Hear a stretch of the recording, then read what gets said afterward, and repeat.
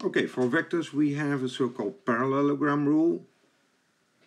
So suppose we have two vectors A and B in standard position, so they start at the origin, pointing at some points in space.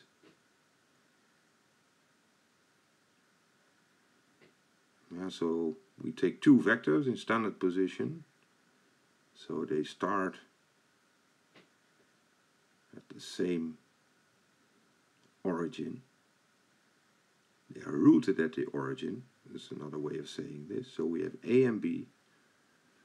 We have a directed line segments A and B. Then we can add the vector A to B. This is done here. If we add A to B, we get the coordinates from A added to the B, and we get A plus B. And it's the same as adding B to A. We also end up in A plus B. And if we look at B minus A, we get a vector pointing from the endpoint of the vector A to the endpoint of the vector B. So we have actually the axis of the parallelogram. So this is called the parallelogram rule. A plus B and B minus A are the axis. Well, what general properties do we have for vectors? Well, suppose we have two scalars C and D and three vectors U, V and W.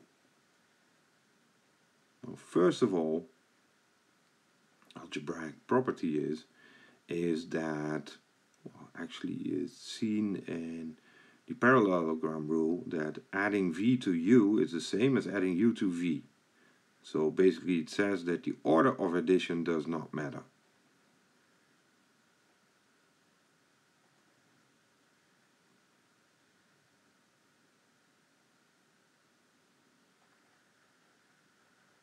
Well, the second one is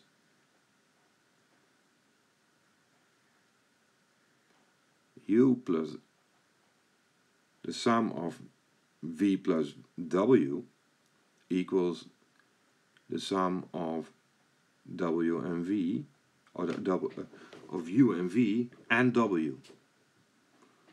So the order in which we place brackets and these kind of expressions does not matter. So when we have very large sums, which occasionally we will encounter, then usually these brackets are left out. So these are all properties that you actually know from working with numbers.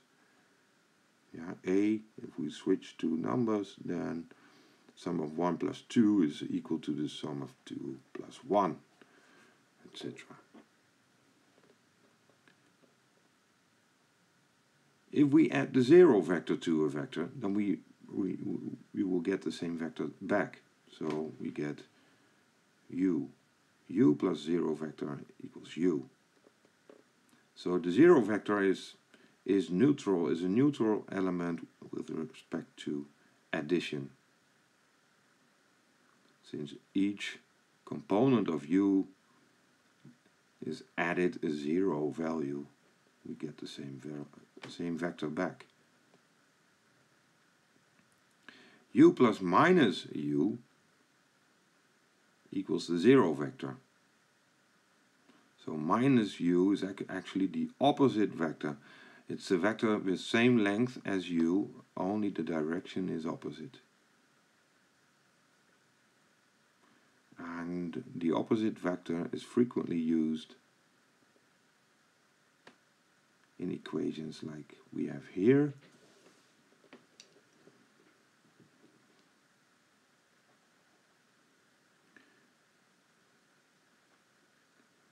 Yeah, so we can look at equations like a vector x plus another one equals 0, then x is equals minus 2, 1, or it is a vector minus 2, minus 1.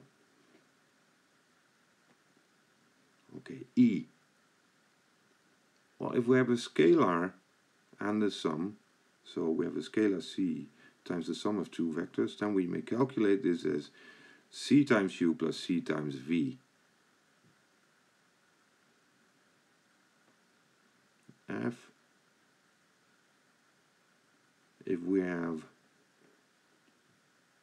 c plus d times the vector v, then it's, u is the same as c times u plus d times u. So these are all kind of trivial relations. We'll prove some of them. So G is a property that actually if we have the product of two numbers times a vector u, then it's the same as c times the scalar product du.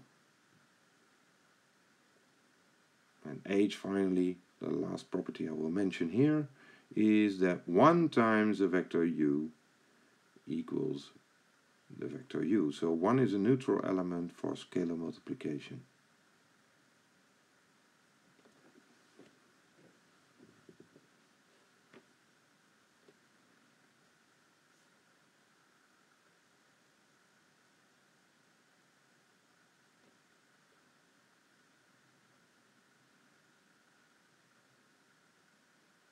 Okay, we'll prove some of them.